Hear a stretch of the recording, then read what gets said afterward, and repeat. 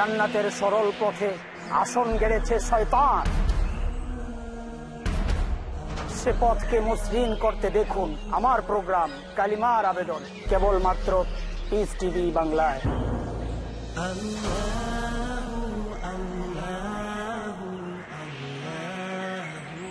জানুন কেন মুমিন নিজের জন্য নির্বাচন করেন সেই কাজ যার প্রথম উদ্দেশ্য হল তাওহীদের প্রচার, কালিমার আবেদন। আজ রাত 11:30টায় বা পুনঃ সম্প্রচার সকাল 8:30টায় বাংলাদেশে পিস টিভি বাংলায়।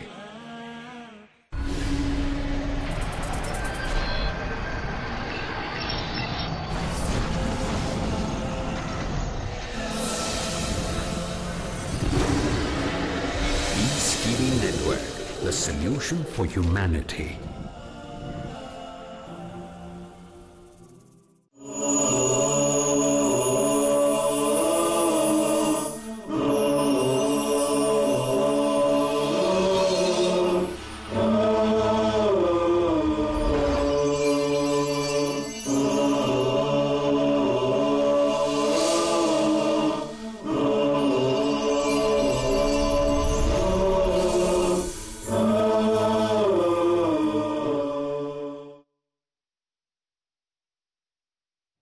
আসসালামু আলাইকুম ওয়া রাহমাতুল্লাহি ওয়া বারাকাতুহু। আলহামদুলিল্লাহ ওয়া কাফা ওয়া সালামুন আলা ইবাদিহিল্লাযিনা ইসতাফা ওয়া বাদ। দূরের কাছের আমার সমস্ত দর্শক ভাই বোনেরা, আপনারা যারা টিভির পর্দায় এখন আছেন, পৃথিবীর যেখানে থাকুন না কেন, আমার অন্তরের অন্তঃস্থল থেকে মোবারকবাদ গ্রহণ করুন। আমরা যে সিরিজটা শুরু করেছি এটা হলো উইমেন ইন ইসলাম, ইসলামে নারী, রমণীদের জীবন, মেয়েদের জীবন কেমন সুন্দর করা যায়, সুন্দর হবে, ইসলাম কেমন করতে দেখতে চায়, এটা আমরা আলোচনা করার চেষ্টা করছি। কোরআন এবং হাদিসে আমাদের কোন পথে গেলে দুনিয়ার জীবনে শান্তি পাওয়া যাবে এবং আখিরাতের জীবনে মুক্তি পাওয়া যাবে, কবরের জীবনে যখন ঘুমিয়ে থাকবো জান্নাতের সুবাতাসে ঘুমিয়ে থাকবো, এরকম একটা পরিবেশে আমরা আলোচনা করে আমরা চেষ্টা করছি যে সিদ্ধান্ত গ্রহণ করার। মুসলিম বিশ্বে হিজাবের বিরুদ্ধে যারা কথা বলেছে এবং দেশগুলোকে হিজাবের বিরুদ্ধে নিয়ে গেছে, তাদের কি কি ক্ষতি হয়েছে। তুরস্কে কামাল পাশা যখন ক্ষমতায় আসলো তখন মুসলিম মেয়েদেরকে পর্দা একেবারে হারাম করে দিয়ে দিয়েছিল। পর্দা করে কেউ অফিসে যেতে পারবে না, স্কুলে যেতে পারবে না, কলেজে যেতে পারবে না, ইউনিভার্সিটি যেতে পারবে না, এমনকি প্রফেসর হতে পারবে না। একবার পর্দা দিয়ে কেউ বাজারেও যেতে পারবে না, পার্সোনাল লাইফে পর্দা থাকবেই না।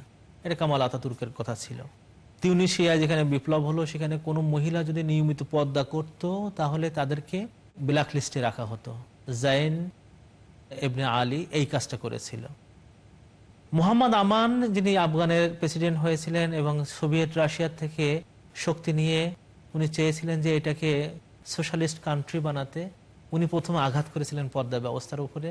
যদি কেউ ইউনিভার্সিটি পড়ে পর্দা করা যাবে না, এটা পর্দা নিয়ে ইউনিভার্সিটি পড়তে পারবে না, এটা উনি করেছেন।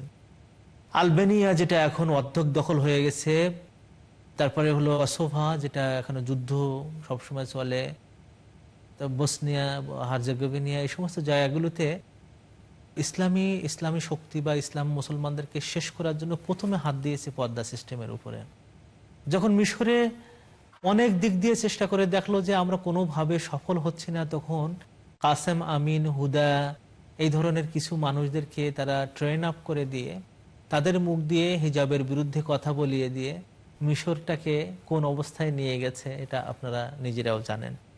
এইভাবে আমাদের দেশে সারা দুনিয়ায় হিজাবের বিরুদ্ধে এখন উঠে পড়ে লেগে গেছে। কিন্তু আপনারা জানেন যে তারা কিন্তু খ্রিস্টান যারা নান আছে তারা হিজাব করছে, মাথায় কাপড় দিয়ে চলছে, একবার গায়ে বড় গাউন দিচ্ছে, এটার বিরুদ্ধে তারা কখনো কথা বলে না। হিন্দু যে সমস্ত সন্ন্যাসিনী আছে তারাও যে সারা শরীর ঢেকে রেখে চলতেছে, এদের সম্পর্কে তারা কিছু বলে না। ইহুদিদের যারা যে সমস্ত মহিলা ধর্ম প্রচারক আছে তারা যে সুন্দর ড্রেস পরে, তাদের বিরুদ্ধে কেউ কথা বলে না, কথা বলে ইসলামের বিরুদ্ধে। কারণ ইসলামের যে সমস্ত জায়গাগুলো মানে আঘাত করলে ইসলামকে ধ্বংস করা যায়, তার মধ্যে একটা হলো নারী সমাজ। এদেরকে ধ্বংস করলে এদের পেট বাচ্চা আসবে, সেও অর্ধ ধ্বংস হয়ে আসবে এবং এদের জেনারেশন আস্তে আস্তে খারাপ হয়ে যাবে। এই জন্য কিন্তু আসল জায়গায় হাত দিয়েছে। আমরা চেষ্টা করি যে আমরা সবাই সচেতন হয়ে যাই যে এখান থেকে আমাদের ফিরে আসতে হবে। এই জন্য বেন আলী যখন তিউনিসিয়া থেকে পালাই গেল, দেখেন পর্দা হিজাব পরা মেয়েরা যখন রাস্তায় নেমে আসছে দেখাতে যে আমরা ভুলে নেই। তুরস্কে যখন আইনটা উঠাই দিল যে না হিজাব পরে অফিসে যাওয়া যাবে, দেখেন বেড়ে যাচ্ছে। আইন করা ছাড়া হ্যাঁ হিজাব বন্ধ করা যায়। বাংলাদেশেও একটা আইন হয়ে গেছে যে হিজাব পড়তে কারো বাধ্য করা যাবে না। আমি আদালতের বিরুদ্ধে আমি কোনো কথা বলছি না, অ্যাটেম্পট আমি যাচ্ছি না। তবে একটা সুখের কথা হলো যে আদালতের যে বিচারক উনি বলেছেন যে বাংলাদেশে হিজাব বাধ্য করা যাবে না, উনি এই কথা বলার পরে এটা বলেননি যে কেউ পর্দা করলে তাকে তার কাপড় খুলে ফেলতে হবে। আবার এটাও বলেননি যে তাকে বাধ্য করতে হবে পর্দা খুলতে। এর মানে হলো যদি কেউ ইচ্ছা করে পর্দা পরে, আলহামদুলিল্লাহ, কোর্ট এখানে কিচ্ছু বলতে পারবে না। তো এই সমস্ত জিনিসগুলো এসে আমাদের সমস্যা হয়েছে কি, আমাদের সমস্যা মারাত্মক সমস্যা হয়েছে। আমরা আগে যে সমস্ত জিনিস শুনতাম না সেসবগুলো এখন শুনতে পাই। ইউনিভার্সিটির মেয়েদের চরিত্রগুলো নিয়ে দেখেন এখন ইউটিউবে যাচ্ছে, এখন বিভিন্ন জায়গায় যাচ্ছে। আমরা ধ্বংস করে ফেলতেছি, আমরা পরিবার ধ্বংস করছি, আমাদের ব্যক্তিগত সত্তাকে ধ্বংস করছে, আমাদের বোনদেরকে ইজ্জত নষ্ট করতেছে এবং তাদের এক পর্যায়ে তাদেরকে ডাস্টবিনে ফেলে দিচ্ছে। ইসলাম আমাদেরকে বাঁচাতে আসছে। আল্লাহ তাআলা বলেছেন ওয়াকুনতুম আলা শাফা হুফরাতিন মিনান নার ফাআনকাযাকুম মিনহা, তোমাদেরকে শয়তান টানতে টানতে টানতে টানতে দুজখের একেবারে কিনারায় নিয়ে গিয়েছিল। ফাআনকাযাকুম মিনহা, আল্লাহ তোমাদেরকে বাঁচায় নিয়ে আসছেন। যে মেয়েকে বাবা পুঁতে ফেলতেছে অথচ মেয়ে বাবার মুখে ধুলো লেগেছে, ধুলোগুলো মানে সরাই দিচ্ছে, তারপরেও ওই মেয়েকে পুঁতে ফেললো যে মা, যে বাবা। সেই বাবা পরে যে মুসলমান হওয়ার পরে শুধু কাঁদতো। চিন্তা করে দেখেন, সেই সমাজ থেকে আল্লাহ তাআলা উদ্ধার করে নবী মুহাম্মদ সাল্লাল্লাহু আলাইহি ওয়াসাল্লামের মাধ্যমে আমাদেরকে জান্নাতের পথে নিয়ে এসেছেন। আমরা সেই জান্নাতের পথে হয় ফিরে যাব অথবা টিকে থাকবো। যারা জান্নাতের পথ থেকে একটু ডিরেল হয়েছে এই আলোচনাগুলোর মাধ্যমে ফিরে আসার চেষ্টা করব, আর যারা আলহামদুলিল্লাহ আছি তারা এটাকে টিকে থাকার চেষ্টা করব ইনশাআল্লাহ। ইসলাম আমাদেরকে বলছে যে তোমরা যখন নান মাহরাম কোনো মেয়ে, তুমি যখন কোনো নান মাহরাম কোনো পুরুষকে পাবে, তোমরা হাতে হাত দেবে না, গায়ে টাচ করবে না। এগুলো এর কারণ কি? কারণ হলো যে এগুলোর মাধ্যমে শয়তান খুব সুযোগ পায়, শয়তান খুব সুযোগ পায়। রাসূল করিম সাল্লাল্লাহু আলাইহি ওয়াসাল্লাম যখন তার কাছে যখন আয়াত নাজিল হলো যে যখন কোনো মহিলা হিজরত করে আপনার কাছে আসে ফামতাহিনুহুন্না, তাদেরকে আপনি ইমতিহান করেন, পরীক্ষা করেন, এবং তারা যখন বায়াত করতে চায় তাদেরকে বায়াত করেন। আল্লাহ রাসূল সাল্লাল্লাহু আলাইহি ওয়াসাল্লামের তরিকা ছিল উনি যখন বায়াত করতেন পুরুষের হাতে হাত দিয়ে বায়াত করতেন। বায়াত মানে শপথ নেওয়া। আল্লাহ রাসূল সাল্লাল্লাহু আলাইহি ওয়াসাল্লাম হাতে হাত দিয়ে শপথ নেওয়া যে আমি কখনো খারাপ কাজ করব না, কুফরি কাজ করব না, কোনো মেয়েকে আমি অ্যাকিউজ করব না, দোষারোপ করব না জিনার বা অন্য কিছুর। এই সমস্ত কয়েকটা বিষয় ছিল যেখানে ওথ নিতে হতো আল্লাহ রাসূল সাল্লাল্লাহু আলাইহি ওয়াসাল্লামের হাতে হাত রেখে। কিছু মেয়ে যখন আসলো তারা হাতে হাত রাখতে চাইলেন, আল্লাহ রাসূল বললেন যে না, তোমাদের হাতে হাত রাখতেছি না, তবে তোমাদের বায়াত গ্রহণ করছে। তো এর দ্বারা উনি বোঝাতে চাইলেন যে দেখো এই জিনিস থেকে তোমরা বেঁচে থাকবে। পরস্পরের দেহের টাচ হলে কিন্তু শয়তান সুযোগ পেয়ে যায়। আমাদের এই শয়তানের সুযোগ দেওয়া যাবে না। আমাদের আর একটা সমস্যা হয়েছে বর্তমান বিশ্বে, যেটা আমরা এখন অনেক সময় পারি না, কিন্তু ইসলাম আমাদের বলে দিয়েছে তোমরা এটা মেনে চলবে। সেটা হলো মাহরাম ছাড়া সফর করা। আমাদের অনেক বোন ইউনিভার্সিটিতে পড়ে, তাদেরকে গ্রামের বাড়ি থেকে ইউনিভার্সিটিতে আসতে হয়। অনেক বোন বিদেশে পড়াশোনা করে, তাকে একা একা বিদেশে যেতে হয়। অনেক বোন তাদের হাজব্যান্ড থাকে দেশে, তিনি থাকেন বিদেশে, অথবা হাজব্যান্ড থাকে বিদেশে, তিনি থাকেন দেশে, মাঝে মাঝে যাতায়াত করা লাগে। তো এই ক্ষেত্রে আল্লাহ রাসূল কিন্তু যে কথা বলেছেন যে তোমরা সফর করবে না, এটা কিন্তু জেনারেল, যে তোমরা সফর করবে না, কারণ এটাতে অনেক অনিশ্চয়তা আছে। দূরের সফর হলে আল্লাহ রাসূলের এই নিয়মটা মেনে চললে কিন্তু সেখানে কল্যাণ রয়েছে। আমার কাছে একদিন এক বোন প্রশ্ন করলেন যে ভাইয়া আমি কি করব, আমার তো মালয়েশিয়া ইসলামিক ইউনিভার্সিটিতে একটা সেমিনারে বক্তৃতা দেওয়ার সুযোগ হয়েছে, আমি ওখানে যেতে চাচ্ছি, কার সাথে যাবে? তো একজনের নাম বললো, আমি তার সাথে যাব। আমি বললাম তুমি যেও না। তো বোনটা খুব মনে অনেক কষ্ট পেলো যে কেন আমি যাব না, আমি এত বড় একটা সুযোগ পেয়েছি। আমি বললাম যে ওখানে যে সেমিনারে তুমি বক্তৃতা দিলে যে ফায়দাটা, ঠিক একই ফায়দা তোমার হবে তুমি যদি তোমার আর্টিকেলটা পাঠিয়ে দাও, ওরা পাবলিশ করে দেবে। তোমার একাডেমিক লেভেলে কিন্তু এইটাই হলো সবচেয়ে ভালো। আমি জানি না বোন আমার কথা শুনেছিলেন কিনা, কিন্তু তার একা একা অবিবাহিত মেয়ে একা একা এই ধরনের সফর করা কিন্তু হারাম করে দেওয়া হয়েছে। আল্লাহ রসুল আমাদেরকে হারাম করেছেন, এটা করা যাবে না। তবে যদি বাধ্য হয়ে যান, যখন কোনো জিনিস বাধ্য হয়ে যায় সেটার কিন্তু হুকুম আলাদা। জেনারেলি আমরা এইরকম এখন ইচ্ছা করে যখন তখন মেয়ে একা একা যাচ্ছে, এটা কিন্তু ঠিক না। তবে যখন বাধ্য হয়েছেন সেটা জন্য আল্লাহ তাআলা মাফ করে দেবেন, কিন্তু জেনারেল ভাবে এই সফরটা করা যাবে না। এটা বুখারী মুসলিমের একটা হাদিসে আল্লাহ রাসূল সাল্লাল্লাহু আলাইহি ওয়াসাল্লাম বলেছেন, কোনো মুমিন মহিলা তুমি একা একা সফর করবে না। মুসলিম মেয়ের পার্সোনাল লাইফে আর একটা জিনিস দরকার, সেটা হলো যে আল্লাহর দেওয়া যে তাকদীর, যেটা তার জীবনে ঘটতেছে সেই ব্যাপারে সে যেন সন্তুষ্ট থাকে। অনেক সময় আছে যে আল্লাহ রে এটা কেন করলো রে, আমি এটা বুঝলাম না, এটা না করলেও তো পারতো, আল্লাহ এরকম জুলুম করে ফেললো কেন। এটা কিন্তু আমাদের ঈমান থেকে দূরে সরিয়ে দিচ্ছে। আমরা সাহাবাদের জীবন যদি দেখি, আমাদের আগেকার মারা যারা চলে গেছেন, যাদের কথা কোরআনে আল্লাহ তাআলা উল্লেখ করেছেন, যাদের নাম লাওহে মাহফুজে লিখে রেখেছেন, তাদের জীবনে কিন্তু এই সবগুলো পাওয়া যায় যে যারা ভাগ্যকে, আল্লাহ তাআলা যা কিছু দিয়েছেন সেই ভাগ্যকে তারা গ্রহণ করে নিয়েছে। তাদের চোখের সামনে যা কিছু ঘটতেছে, আল্লাহ তাআলা যখন তার জীবনে সুখ দিচ্ছে, সুখকে গ্রহণ করতেছে, অসুখ হচ্ছে সেটাকে গ্রহণ করছে। আল্লাহ রাসূল সাল্লাল্লাহু আলাইহি ওয়াসাল্লাম একটা হাদিসে বলেছেন, আজাবান লিইমরিইম মুসলিম, মুসলিম ব্যক্তি সত্তার কাজ দেখে আশ্চর্য হয়ে যেতে হয়। তো আমরা ইনশাআল্লাহ, এটা একটা খুব সুন্দর হাদিস, এই হাদিসটা আমরা এই ছোট্ট একটা ব্রেক নিয়ে এরপরে ইনশাআল্লাহ আলোচনা করব। ততক্ষণ আপনারা ইনশাআল্লাহ থাকবেন আমাদের সাথে।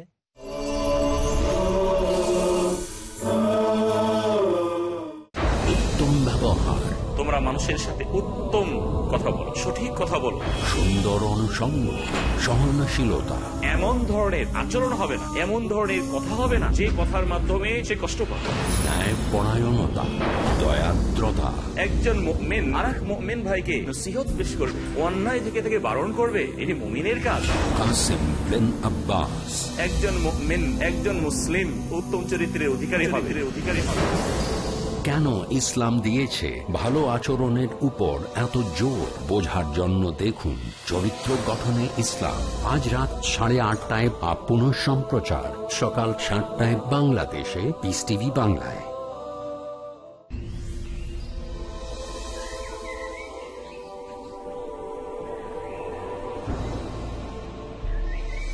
শিরক, চারদিকে চলছে এক জোয়ার।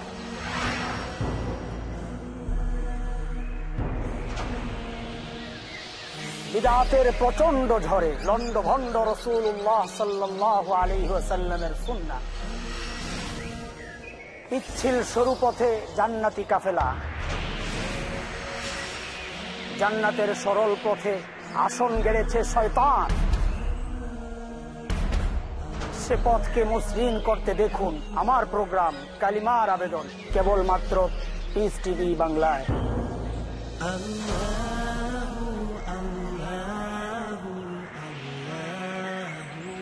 জানুন কেন মুমিন নিজের জন্য নির্বাচন করেন সেই কাজ যার প্রথম উদ্দেশ্য হল তাওহীদের প্রচার, কালিমার আবেদন। আজ রাত 11:30 বা পুনঃ সম্প্রচার সকাল 8:30 বাংলাদেশে পিস টিভি বাংলায়। তাওহীদের প্রতিষ্ঠা। আল্লাহর একত্বটাই মূল জিনিস, উপরটার বিষয়টাই হচ্ছে এই তাওহীদের বিষয়টা হলো মূল বিষয়। কোরআনের উপর পূর্ণ বিশ্বাস, কোরআন ও সহিহ সুন্নাহর সঠিক শিক্ষা নিয়ে সঠিক ইসলাম জেনে গোটা বিশ্বে ছড়িয়ে যেতে পারে। সুন্নাতের বাস্তবায়ন। আরেকজন মুসলিম অপরজনকে ইসলামের দিকে দাওয়াত দিবেন কোরআন এবং সুন্নাহর আলোকে। জানুন ইসলামের বুনিয়াদী নীতিসমূহ। দেখুন মুসলিম জীবনের মূল ভিত্তি। পরবর্তী অনুষ্ঠান পিস টিভি বাংলায়।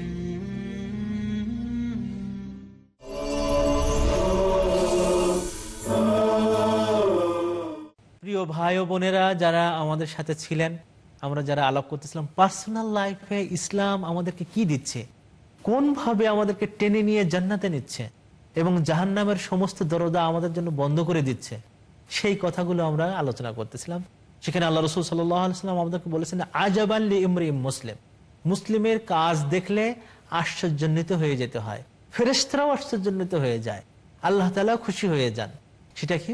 ওয়াইন আসাবাহু শাররুন, যদি তার কোনো খারাপ তাকে ধরে ফেলে, ফাসবারা, সে সবর করে, ফালাহু আজর, সেখানে তার জন্য আজর রয়েছে। ওয়াইন আসাবাহু খাইরুন, তাকে যদি কোনো ভালো জিনিস পেয়ে যায়, সে যদি কোনো অ্যাচিভ করে, ফাশাকারা, সে শুকর করে, ফালাহু আজরুন, তখন তার আজর এসে যায়। দেখুন, আমার জন্য কোনো অ্যাচিভমেন্ট হয়েছে, আমি তখন হাসলাম, আমি তখন আল্লাহর শুকর আদায় করলাম, আমি বন্ধু বান্ধবীদেরকে দাওয়াত করে খাওয়ালাম, আমি আমার আত্মীয় স্বজনকে আমি গিফট দিলাম যে আমি একটা অ্যাচিভ করেছি, এটা আল্লাহ তাআলা খুশি হন। আবার যদি আমি দুঃখ পেয়েছি, তো আমি তখন সবর করলাম, দোয়া চাইলাম মা বাবার কাছে, বন্ধুদের কাছে, বান্ধবীদের কাছে দোয়া চাইলাম যে আমি একটা বিপদে পড়েছি, তোমরা দোয়া করো, আমিও সবর করলাম। তো এর জন্য আল্লাহ তাআলা বলেন যে এটাও আমার জন্য কল্যাণকর হচ্ছে। এটা আমরা সাহাবাদের জীবনে খুব সুন্দরভাবে দেখতে পেয়েছি। খানসা একজন নামকরা কবি ছিলেন, তিনি একেবারে শেষের দিকে এসে ইসলাম গ্রহণ করছিলেন। নামকরা কবি মানে কি, তার কবিতা, আমরা যারা আরবিক সাহিত্য নিয়ে পড়াশোনা করেছি, তার কবিতা, অনেকগুলো কবিতা, বিশেষ করে তার ভাইকে নিয়ে একটা কবিতা আছে, সাখারকে নিয়ে একটা কবিতা আছে, যেটা একেবারে খুব নামকরা শ্রেষ্ঠ কবিতাগুলোর, আরবি কবিতাগুলোর একটা। তার ভাই যখন মারা যায় তখন খুব কান্নাকাটা, সেসব কান্নাকাটার কবিতাগুলো পড়লে, কবি জসিমউদ্দিনের যেমন কবর কবিতা পড়লে চোখের পানি এসে যায়, আমি তো কবর কবিতা পড়ে কোনোদিন চোখের পানি ছাড়া থাকতে পারিনি।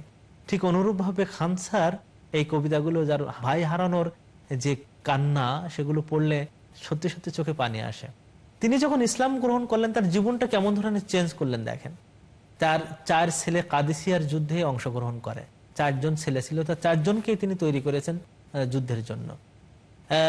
কাদিসিয়ার যুদ্ধ, সাআদ ইবনে আবি ওয়াক্কাস সেখানে সেনাপতি, উনি 4 ছেলেকে ডাকলেন, ডেকে বললেন, দেখো আমরা ইসলাম গ্রহণ করেছি, তোমরাও ইসলাম গ্রহণ করেছো ইচ্ছা করে, কেউ তোমাদেরকে বলিনি তোমরা জোর করে তোমরা ইসলাম গ্রহণ করো না, তুমি ইচ্ছা করে ইসলাম গ্রহণ করেছো, এবং তোমরা হিজরত করেছো মুখতারিন, স্বেচ্ছায়, ইচ্ছা করে, সিলেক্টিভলি তোমরা গ্রহণ করেছো। এটা তোমরা এখন যুদ্ধে এসেছো তোমাদের ইচ্ছা অনুযায়ী, আল্লাহকে রাজি খুশি করার জন্য। তবে আমি বলি যে আজকের যে যুদ্ধ হচ্ছে পারস্য শক্তির সর্বশেষ যুদ্ধ।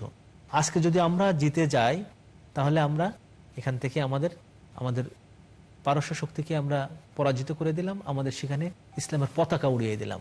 আমি চাই তোমরা যেন আমার কাছে ফিরে আসো, হয় গাজী হয়ে, জয়লাভ করে, ভিক্টোরিয়াস হয়ে, অথবা আমি তোমাদের শহীদ হিসেবে দেখতে চাই।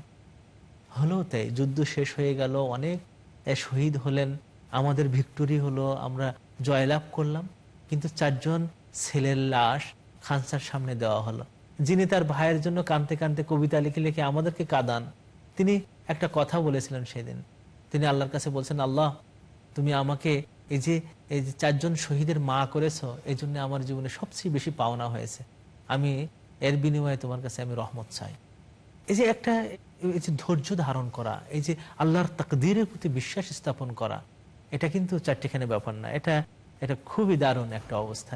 এটা যদি কেউ বিশ্বাস করে, তার জীবনে শান্তি আসে। উম্মে সালামা রাদিয়াল্লাহু তাআলা আনহা, উনার স্বামীর নাম আব্দুল্লাহ ইবনে জাহাশ। আব্দুল্লাহ ইবনে জাহাশ উনি উহুদ যুদ্ধে অংশগ্রহণ করে উনি শহীদ হয়ে গেলেন।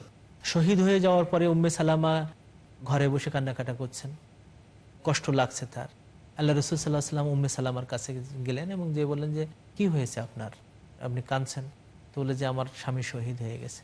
তো উনি আল্লাহর কাছে দোয়া করলেন, আল্লাহ তুমি তাকে সবর দাও এবং তুমি তার যে বিপদ এসেছে, তার বিপদের পরিবর্তে একটা আরো কল্যাণ দান করো, মানে তার পরিবর্তন, যা তার মানে ক্ষতি হয়েছে, যেটা তার কাছ থেকে চলে গেছে, তার চেয়ে কল্যাণকর কিছু দান করো। উম্মে সালামা এই দোয়াটা শুনে উনি বললেন যে আহারে, আমার স্বামী, তার চেয়ে আর ভালো কে হবে আমার জীবনে, কে আসবে আমার তার চেয়ে ভালো। এরপরে আল্লাহ তাআলার নির্দেশ পেয়ে আল্লাহ রাসূল সাল্লাল্লাহু আলাইহি ওয়াসাল্লাম উম্মে সালামাকে বিয়ে করলেন, এই কারণে যে উম্মে সালামার অনেকগুলো সন্তান ছিল, স্বামীও মারা গেছে, তাদের দেখার কোনো লোক ছিল না। তো উম্মে সালামাকে দায়িত্ব নিয়ে আল্লাহ রাসূল সাল্লাল্লাহু আলাইহি ওয়াসাল্লাম বিয়ে করতে চাইলেন। উম্মে সালামা এসে শুধু বললেন যে আমার তো খুব মেজাজ করা আছে, আর অনেকগুলো সন্তান আছে, তো এগুলো আপনি কিভাবে ওভারকাম করবেন? আল্লাহ রাসূল সাল্লাল্লাহু আলাইহি ওয়াসাল্লাম বললেন, সন্তানগুলো আমার সন্তান হয়ে যাবে, আর তোমার যে রাগটা গেছে আমি আল্লাহর কাছে দোয়া করে দেব, তোমার রাগ ঠিক হয়ে যাবে। উনি এটা গ্রহণ করলেন। এই যে দেখেন যে যখন বিপদ এসেছে তাকে মানে সহ্য করতে বলা হচ্ছে, তিনি সহ্য গ্রহণ করতেছেন, এটা সহ্যটা নিচ্ছেন। এরপরে যে আল্লাহ তাআলা দয়া হচ্ছে, তিনি তার স্বামীর চেয়ে আরো ভালো মানুষের কাছে পৌঁছতে পেরেছেন। এই যে তাকদীর গ্রহণ করা আমাদের অনেক সময় হয়ে ওঠে না, আমরা ভাবতে পারি না। অনেক সময় ছেলে চলে যাচ্ছে, মেয়ে চলে যাচ্ছে। অনেক মাকে আমি বলতে শুনেছি যে আহারে আমার একটা ছেলে হলো না, আমার একটা মেয়ে হলো না, আমার এতগুলো ছেলে একটা যদি মেয়ে হতো। এরকম ঠিক নয়। আল্লাহ তাআলা যেটা তাকদীর দিয়েছেন ওইটা করা উচিত। অনেককে বলতে শুনি যে আমার স্বামীটা এমন অবস্থা, বোন আপনি খুব ভালো অবস্থায় আছেন। না, বাংলা একটা কবিতা বলা হয় যে নদীর এপার থাকে নিঃশ্বাস ছেড়ে বলে আহারে দুনিয়ার মনে হয় সমস্ত সুখ ওপারে বিশ্বাস, আমার ওই পারে মনে হয় সব সুখ রয়েছে। না, আপনার জীবনে অনেকগুলো অপূর্ণতা থাকতে পারে, কিন্তু আরেকজনের জীবনেও অপূর্ণতা আছে। আমি দুনিয়ায় যখনই কোনো দুঃখ শেয়ার করতে গেছি, কোনো মানুষের সাথে যখন আমি বলতে গেছি যে আমার এই দুঃখটা আছে, আমি তার কাছ থেকে আরো অন্তত 10টা দুঃখের কথা পেয়েছি। অর্থাৎ পৃথিবীতে দুঃখ নিয়েই পৃথিবীতে আছে। আল্লাহ তাআলার এই তাকদীরগুলোকে বিশ্বাস করা কিন্তু প্রত্যেক মেয়েদের জন্য উচিত। বিয়ে করার পরে কদিন পরে এখন ডিভোর্সের রেট খুব বেড়ে গেছে, বিশেষ করে ইউকেতে, লন্ডনে আমাদের মহিলা সমাজে এখন দেখছি ডিভোর্সের রেট খুব বেড়ে গেছে। তো জিজ্ঞেস করি যে আপনার ডিভোর্স দেন কেন, সমস্যাটা কি? তো না, আই ডোন্ট লাইক হিম। মেয়েরা বলে যে I don't like him. Why don't you like him? So no answer, I don't like him. তো কারণ হলো যে এর মধ্যে অনেক অকল্যাণ রয়েছে, আবার কল্যাণও রয়েছে। কিন্তু এই অকল্যাণগুলোকে যে আল্লাহর পক্ষ থেকে দেওয়া হয়েছে এটা কেউ নিতে চায় না। মানুষ মনে করে যে আমি আমার জীবনের সব কিছুকে পরিপূর্ণভাবে আদায় করব, কিন্তু আল্লাহ তাআলা কাউকে এরকম দেন না। প্রত্যেকের মধ্যে একটা না একটা অভাববোধ দিয়ে তাকে আল্লাহর দিকে সবসময় তাওয়াজ্জু করে রেখেছেন। প্রত্যেক মানুষকে একটা না একটা কষ্টের মধ্যে দিয়ে বুঝাতে চান যে ও বান্দা, ও বান্দি, তুমি আমার কাছে আসো, আমার কাছে হাত তুলে মোনাজাত করো। শেষ রাত্রে আল্লাহ তাআলা যখন নিচের আসমানে নেমে আসেন তখন জিজ্ঞেস করেন হালমিন মুস্তাগফিরিন আগফির লাহু, কেউ কি আসো যে আমার কাছে ক্ষমা চাও, আমি তোমাকে ক্ষমা করব। হালমিন মুস্তারজিকিন আরজুকুহু, যদি তোমাদের মধ্যে এমন কোনো থাকে যে অভাবে পড়েছো, রিজিক চাচ্ছ, আমার কাছে চাও, আমি তোমাকে রিজিক দান করব। সুন্দর কথা। হালমিন মারিয়াদিন, তোমাদের মধ্যে কি কেউ রোগী আছো, আমার কাছে রোগের শিফা চাও, আমি তোমাকে রোগের শিফা দেব। এইভাবে কিন্তু আল্লাহ তাআলা আমাদেরকে অনেক দুর্বলতা দিয়ে, অনেক অপূর্ণতা দিয়ে আল্লাহর কাছে আমাদেরকে নীত করেন। আল্লাহর কাছে আমাদেরকে আকুতি সহকারে তার কাছে দোয়া করার জন্য বলেন। আল্লাহ রাসূল সাল্লাল্লাহু আলাইহি ওয়াসাল্লাম মাঝে মাঝে কাঁদতেন। আয়েশা সিদ্দিকা রাদিয়াল্লাহু তাআলা আনহা বলেন, আমি জায়নামাজে হাত দিয়ে দেখতাম যে সেখানে কিছু আছে, ভিজে যাচ্ছে, ওটা আল্লাহ রাসূলের চোখের পানিতে ওটা ভিজেছে। আমি মাঝে মাঝে আল্লাহ রাসূলের সাল্লাল্লাহু আলাইহি ওয়াসাল্লামের পায়ে গোড়ালিতে হাত দিয়ে দেখতাম সেখানে ফেটে ফেটে গেছে, সেখান থেকে মাঝে মাঝে রক্ত বের হতো, কারণ তিনি দীর্ঘক্ষণ ধরে তা নামাজ পড়তেন। আল্লাহ তাআলার দেওয়া এই যে বিপদ এবং কষ্ট, এই ভাগ্যগুলোকে কিন্তু আমাদের গ্রহণ করতে হবে। মুসলিম মেয়েদের ব্যক্তিগত জীবনে আরেকটা জিনিস হওয়া দরকার, সেটা হলো তাওবা করা। আপনি বলবেন যে হুজুর আবার তাওবা করবো কেন, আমি তো কোনো গুনার কাজ করিনি। আল্লাহ রাসূল সাল্লাল্লাহু আলাইহি ওয়াসাল্লাম কি কোনো গুনার কাজ করতেন বলে আপনার মনে হয়? তিনি কিন্তু পুত ও পবিত্র ছিলেন, এবং কোরআনে তাকে বলা হয়েছে যে আল্লাহ আপনাকে আগের এবং পিছের সমস্ত গুনাহ খাতা মাফ করে দিয়েছেন।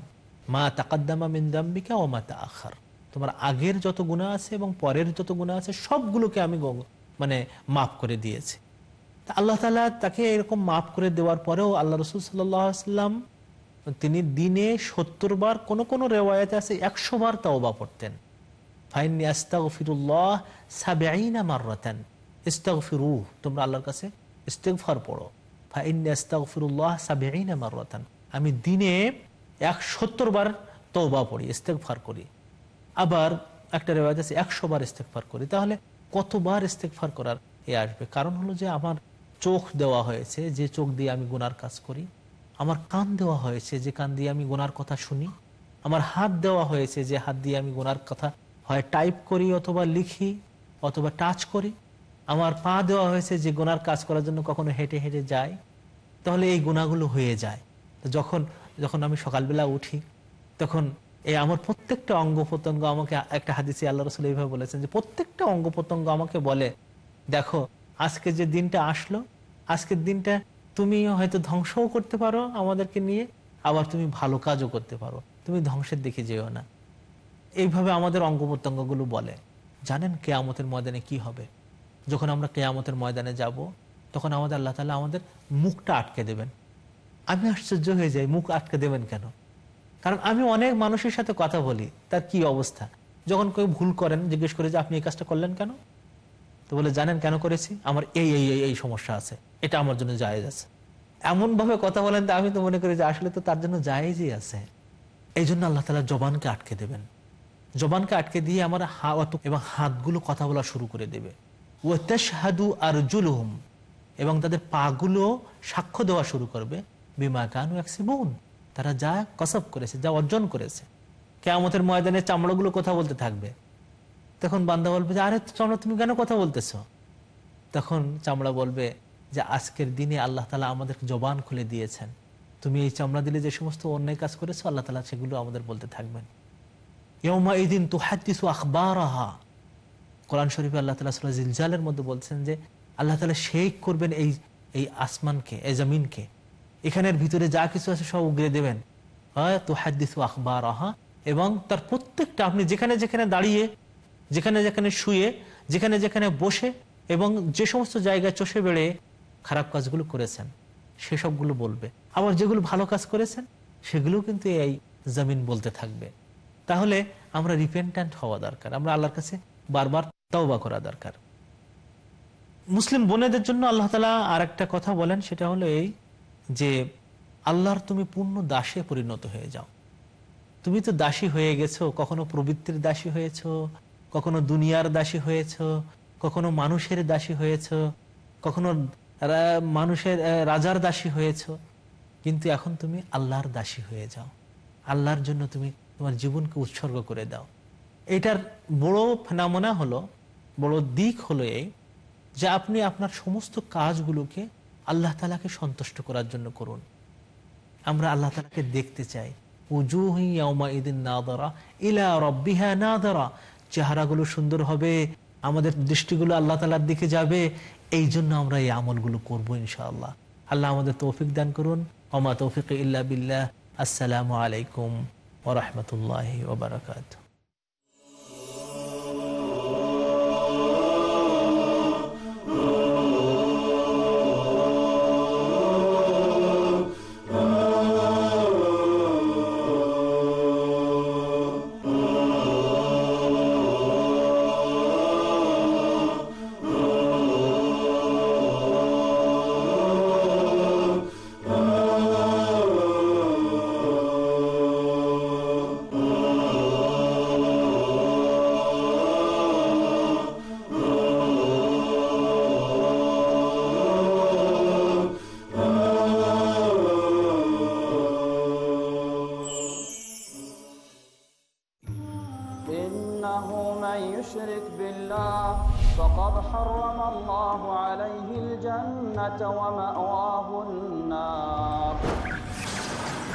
নিশ্চয়ই যে আল্লাহর সাথে শিরকে লিপ্ত হয় আল্লাহ তার জন্য জান্নাতকে হারাম করে দেন এবং জাহান্নাম অবধারিত করে দেন। শহীদুল্লাহ খান মাদানী। জান্নাতে যাওয়ার এবং জাহান্নাম হতে বাঁচার একটি মাত্র পথ, তাওহীদ। আল্লাহ সুবহানাহু ওয়া তাআলার তাওহীদ জানার জন্য দেখুন আমার ধারাবাহিক দার্স কিতাবুত তাওহীদ। দেখুন কিতাবুত তাওহীদ কাল রাত 11টায় বা পুনঃ সম্প্রচার সকাল 10টায় বাংলাদেশে পিস টিভি বাংলায়।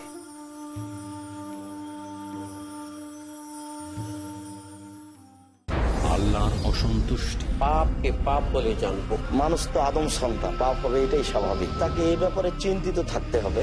বিচলিত মন, পাপ ঘটে যাবে কিন্তু আমি নিরাশ না হই, এটা ঈমানি কর্তব্য। শান্ত জীবন। যদি মানুষ ক্ষমা চায় মহান রব্বুল আলামিন অবশ্যই ক্ষমা করে দিবেন।